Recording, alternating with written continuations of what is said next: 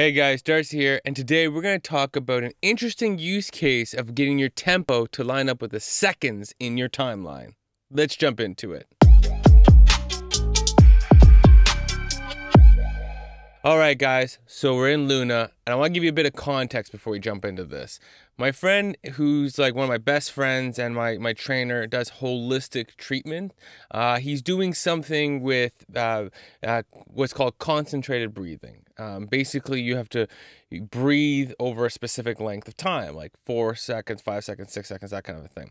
And so he asked me to help make this piece of music where essentially every chord is played at the length of 5 seconds or 6 seconds. So we put together this thing. It's really basic. I won't even play it.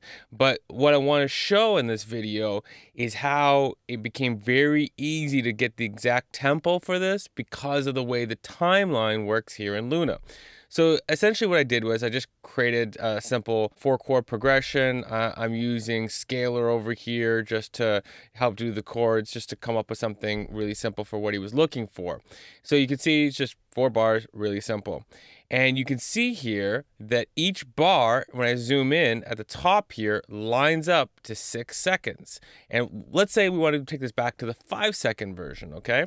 So all I have to do is grab the tempo and watch these two things line up. Basically, when bar 2 lines up with 5 seconds, we're good to go.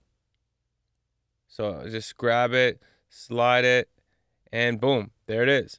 It's lined up. So that's 48 BPM, right? If I want to bring it back to 6 seconds, just grab it and keep going until I get there, and it's 40. So 8 beats per minute. And then we had to drag this out to 10 minutes. So essentially you just duplicate it out until you see that 10-minute mark. And if it's over, like if we bring this back to the 48, then we see that we're a little bit short. So we grab these two and just duplicate them out until we hit the 10-minute mark, which is quite a few apparently. Yep, now we hit the 10-minute mark. That is a really interesting use case, but it really demonstrates how well you can use the timing to tempo piece. I've also used this before, actually, in something you've already heard, which is my intro music. When I was making the intro music for this channel, I actually was trying to line everything up to be like a 30-second, a 15-second, like a 5-second. And so I was doing different cuts, and I just try to match my tempo and then watch the timeline and line things up. So there's a lot of really interesting use cases that, you know, when time is more important than the BPM, or when you're trying to match your BPM to the time, that how these two things line up and how they work really benefits you if you're just kind of dragging it and watching how the timeline is stretching to match the BPM. Anyways, hope you found this helpful. If you did, let me know that in the comments. Give me a like, share, all that business. And let me know if there's anything that I can help you with, any weird, interesting use cases that you've come across.